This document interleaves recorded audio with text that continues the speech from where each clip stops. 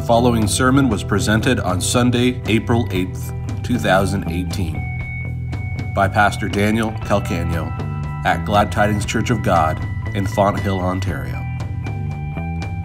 It is titled, Continuing Our Legacy.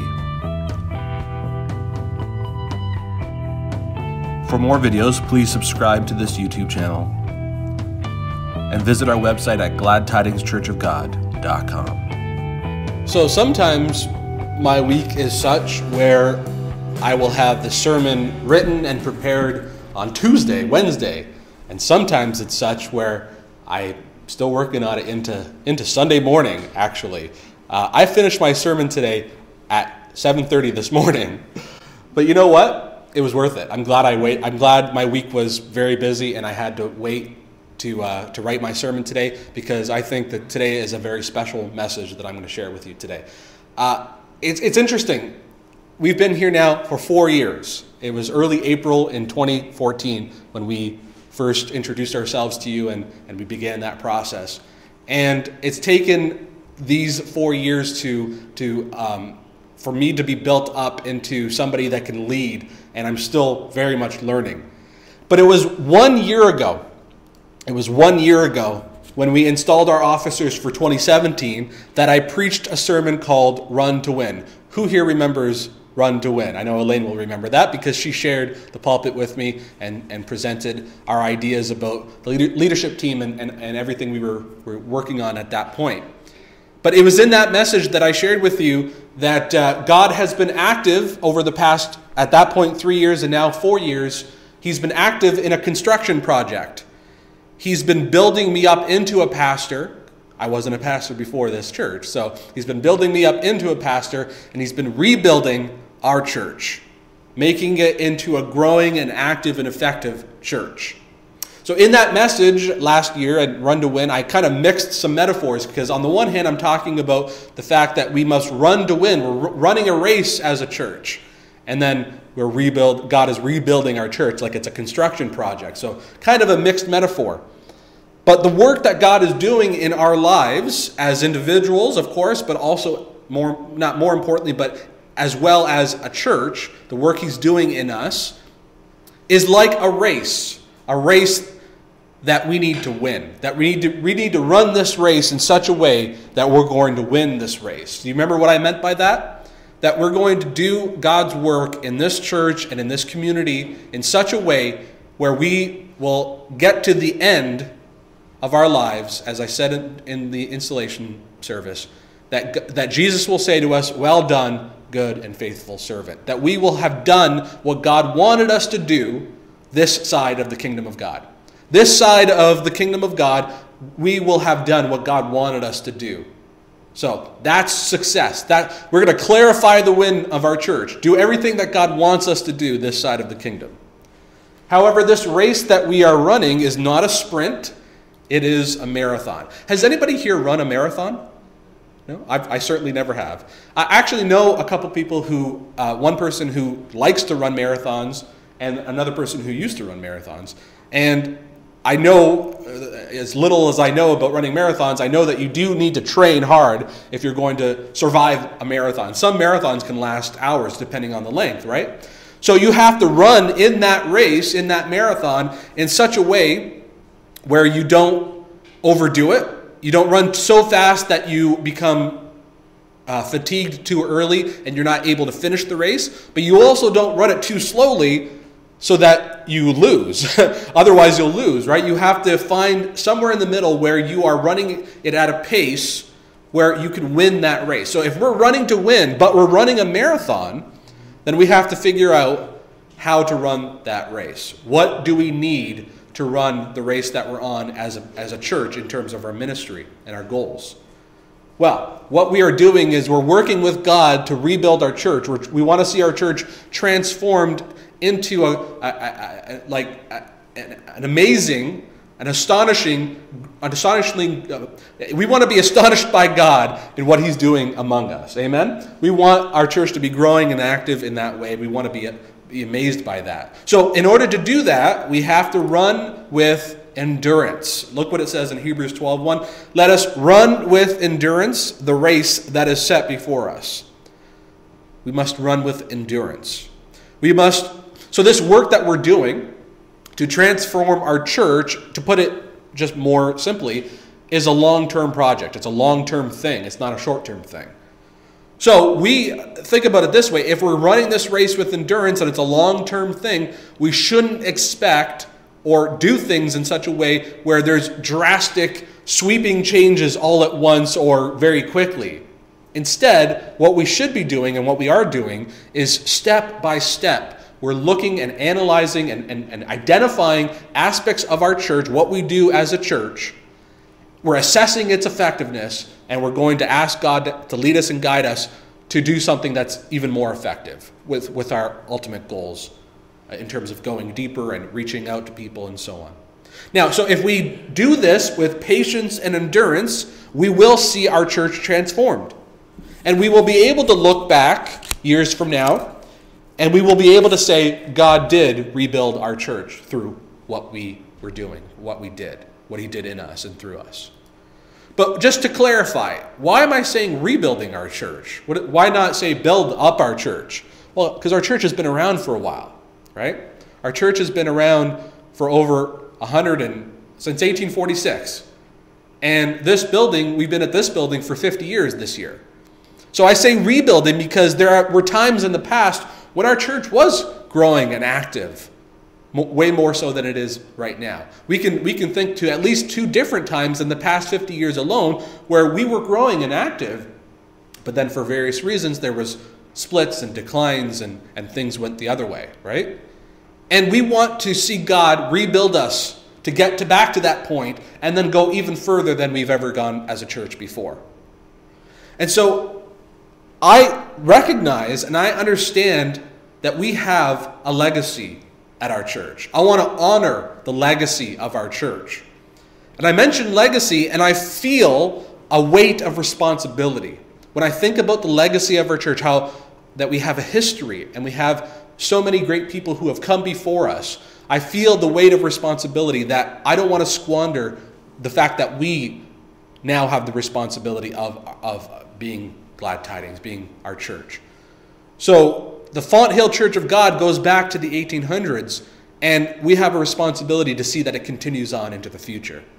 And I'm becoming more aware of this because I've been taking a class. I'm becoming aware of the history of our church, and of the Church of God as a whole. I've been taking a class called Church of God History.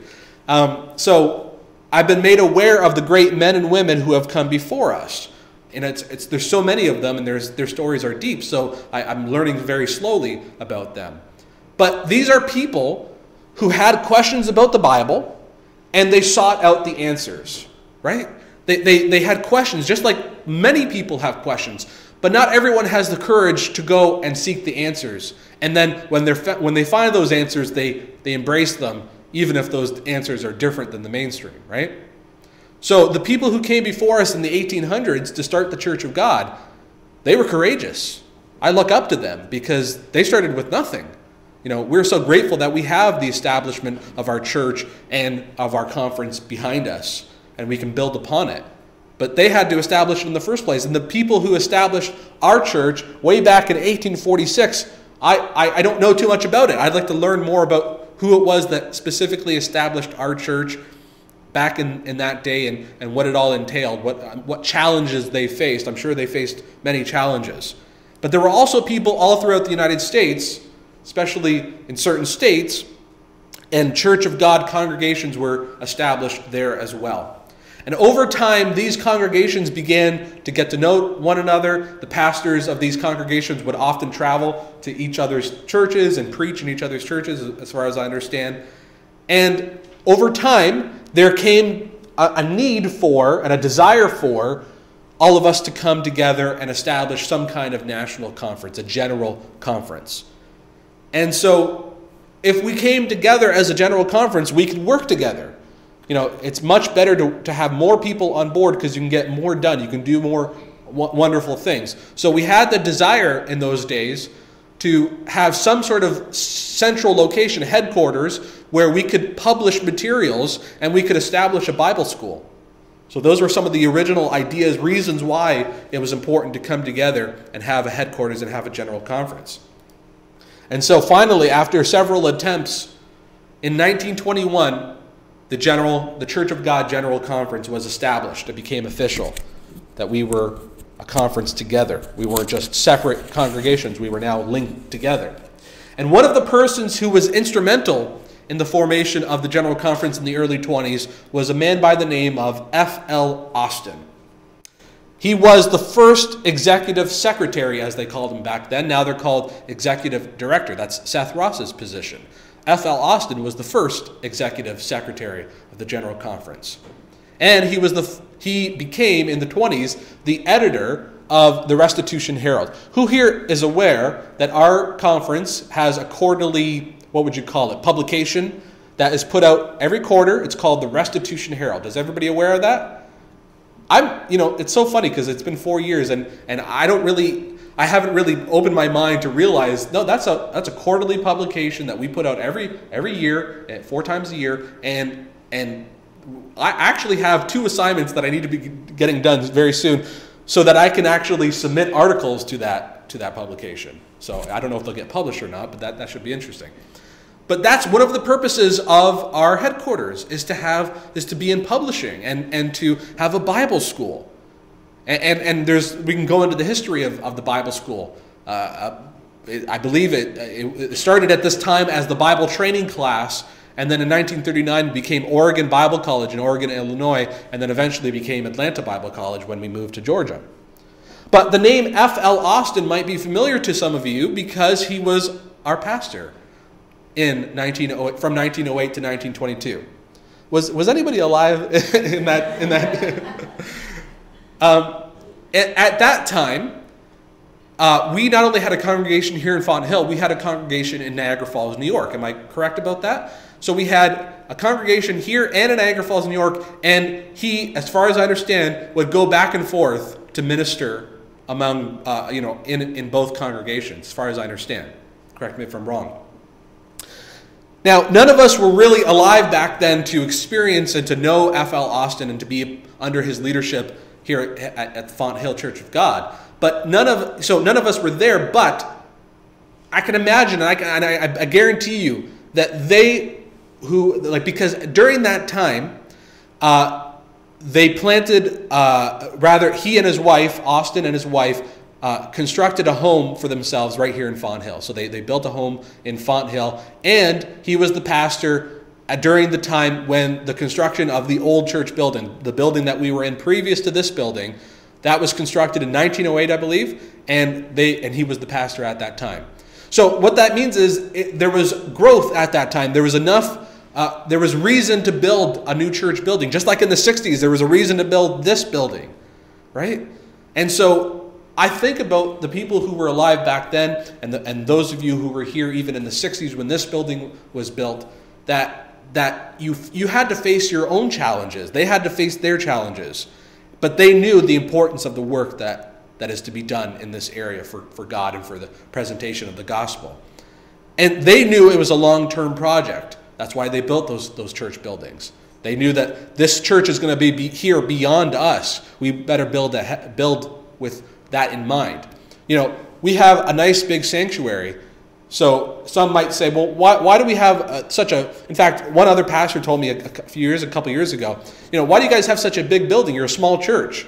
You should sell it and then go find a smaller location. You'll save a lot of money. Well, we hope to fill these pews one day. Amen? We hope to see this church filled with people who are hungry for the Lord and hungry for doing the work of ministry.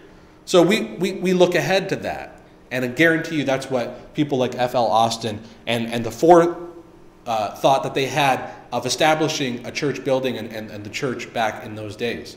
But as I mentioned or alluded to, that Austin was a part of the process of the formation of the General Conference. So he and his family left Fonthill in the early 1920s and they moved to Oregon, Illinois, where our headquarters used to be and where they formed the General Conference. As I mentioned, get this, he did all this. He was the executive secretary of the General Conference.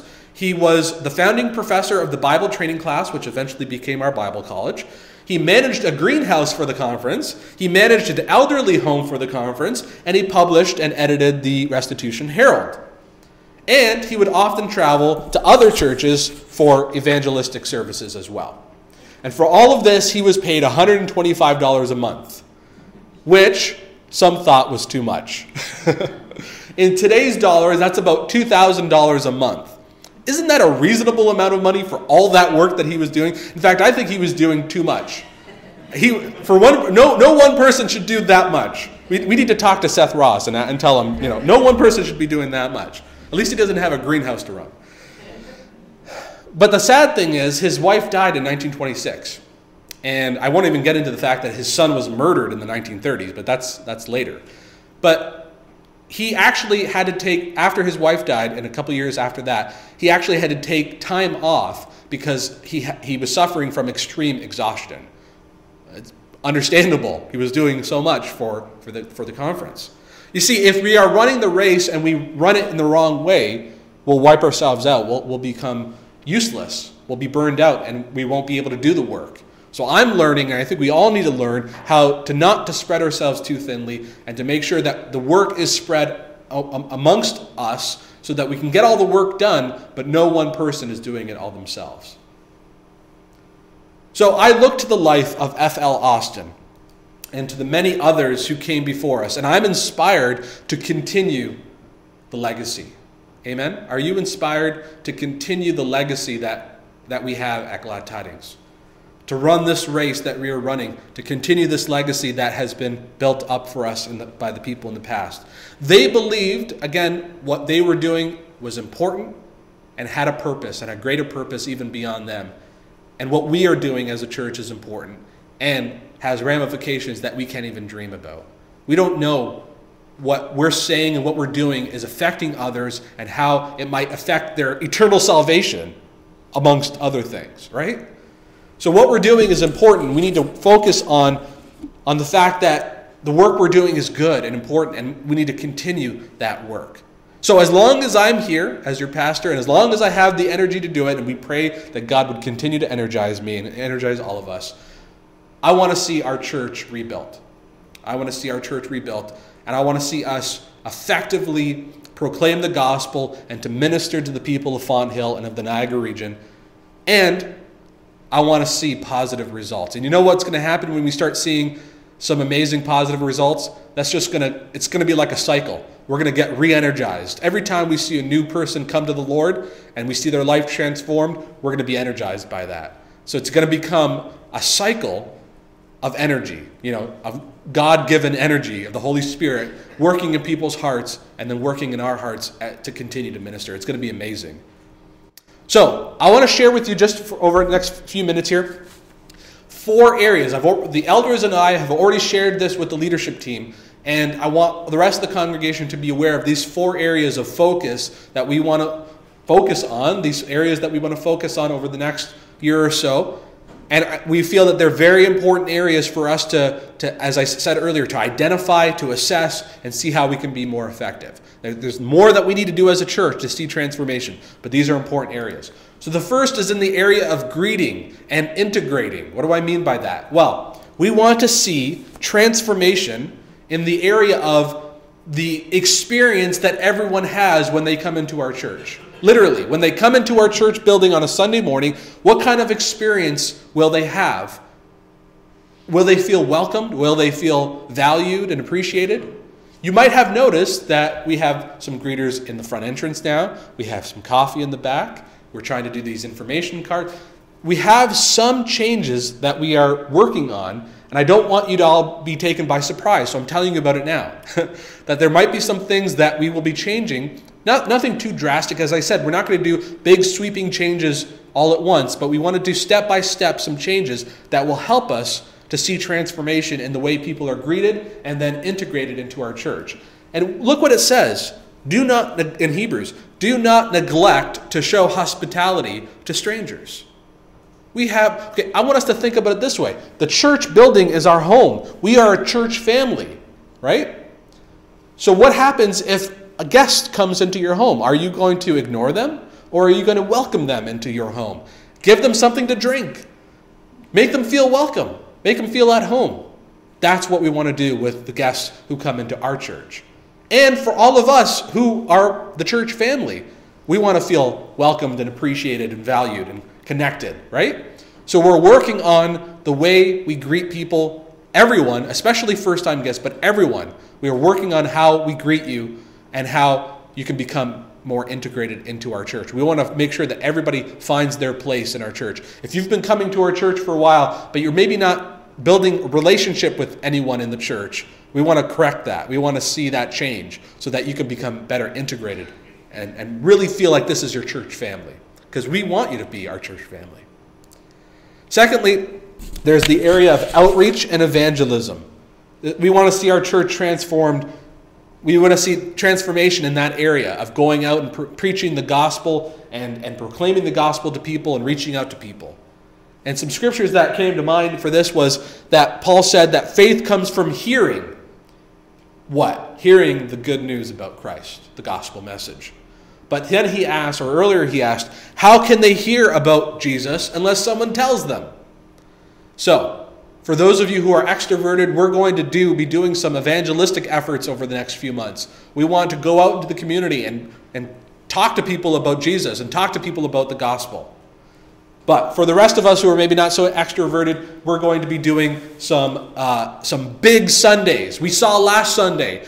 Last Sunday was Resurrection Sunday, and we had visitors. And sadly, they're not back again this week, but we did follow up with them. And we had the opportunity, because they were here, to get their information, and now they're on our radar, right?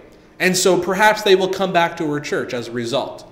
So what if we did big Sundays throughout the year where all of you would feel more comfortable inviting your friends and your family to the church, and they could come, and suddenly they're now on our radar and we're able to reach out to them, and maybe they will feel the call to become part of our church, or to become, more importantly, a believer.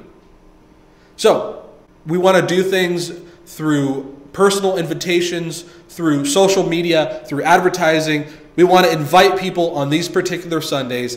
And then because we are, as I showed you in the previous slide, because we are improving our greeting and integration system, hopefully those new people who come will then now be more prone to become part of our church.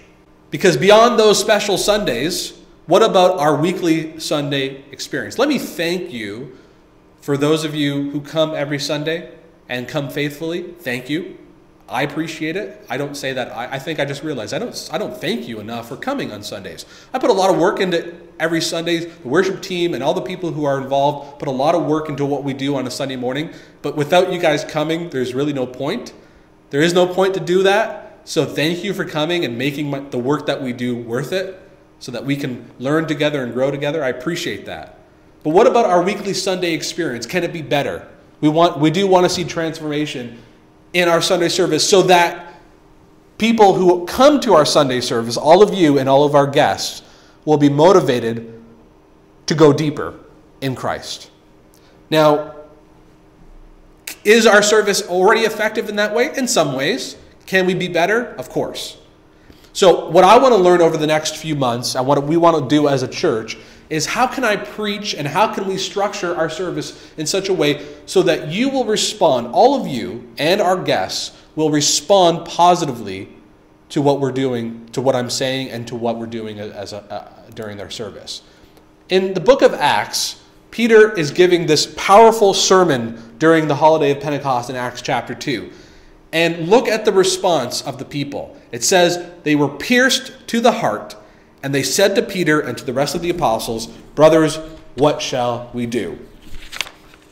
That's the kind of response I want from all of you every Sunday. Okay, Daniel, what shall we do? Right? That's the kind of response I want from everyone who experiences our Sunday services. Okay, I get what you're saying, how important it is what we believe in and what we are a part of. Okay, what do we do? What's our response? How can we be a part of it? If our services are not getting that response out of all of you and out of first-time guests, then we're not being as effective as we could be. So we want to change that. We want to see transformation in that area. You'll see that hopefully over the next few months. So we want to see other people make a positive. We want to see new people especially make a positive decision for Christ. And lastly, small groups. We want to see transformation in how our church connects through small groups. We've known the need for small groups in our church for a while, but I feel like now finally we have some systems, some information, some guidance in how we could possibly implement small groups in our church. Because I heard it said this way, and I think it's so interesting, that we don't want to be a church that simply has small groups, that we are a church with small groups. We want to be a church of small groups. That everyone needs to be a part of some kind of small group so that you have the opportunity to go deeper in your relationship with God and with one another. Now, what we do on Sunday morning is great, and it is an opportunity to go deeper. But you can't really talk to each other on a Sunday morning. I'm grateful for the time we have before and after, but it's only really in a small group where you have the ability to talk with one another on a deep level, to get to know one another, and to learn and grow together. So we must become a church of small groups. And look what it says in Hebrews. Let us think of ways to motivate one another to acts of love and good works. Let us not neglect our meeting together, as some people do, but encourage one another, especially now that the day of his returning is drawing near.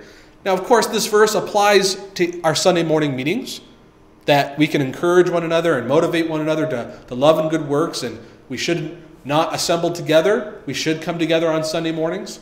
But how much can we do on a Sunday morning that can be done in a small group? That's the difference, right? So it's not either or, it's both and. We must have our Sunday morning meeting in addition to all of us being a part of some small group. Now, the beautiful thing about this is that what if you're not into what I'm into?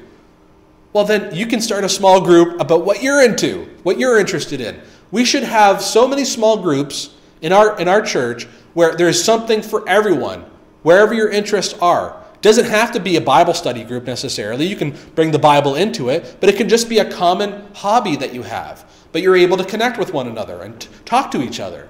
Does that sound like a good idea? So we must become a church of small groups, and I think the idea of not being so static with our small groups, if we perhaps have them for a few months and then have a few weeks off and then have them for another few months, and we give people the opportunity to change their group if they want, or there's lots of things that we can think about to make small groups appealing to all of us. So we're going to be doing that and looking into that over the next year or two.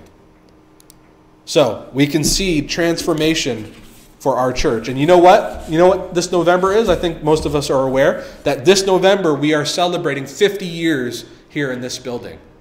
That not right? November is 50 years, 1968. So I want us, by this November, to be able to look back and say, we've come a long way since Daniel's been here, right? We've come a long way since we decided we want to rebuild our church and see our church transformed. And you know what? We've already seen a lot of progress. So don't feel like it's all ahead of us. We've done a lot of good work already. But by November, I want us to say, boy, even in this just past year, we've seen some good things happen. I'm not talking about all that needs to be done. I'm saying, have we made progress? Can we confidently say we're on the right track? By this November, when we're celebrating that 50th anniversary, I want us to say, yeah, God is doing good things among us. Does that sound like a good goal to have?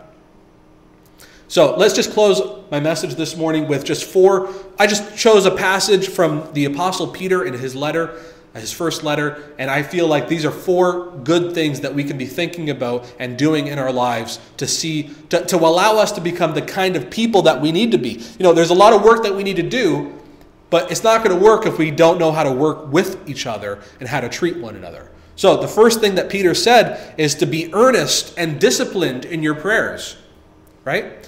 In everything that we do, of course, as individuals, but as a church especially, we must do it with prayer. My dad is always talking about how, we really don't have enough prayer times at our church where we get together and we pray for our church, and we pray for the leadership, and we pray for what we're doing and how it'll affect people.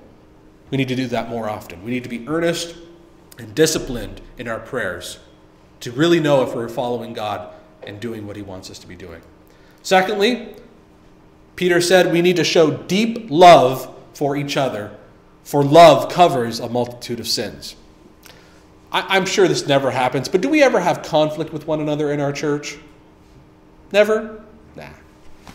Of course we do, right? We have conflict with one another sometimes in our church. Something that stuck out to me, and you know what? Peter said here that love covers a multitude of sins. That if we love one another, I'm not saying we just ignore the conflict, but it's going to help. The love that we have for one another is going to help us get through those conflicts. And something stuck out to me yesterday. I don't know if you guys caught this. We had actually a very nice service for Beth Bailey yesterday in London. Some of us traveled to that service. It was sad that she's gone, but I even learned something about her yesterday.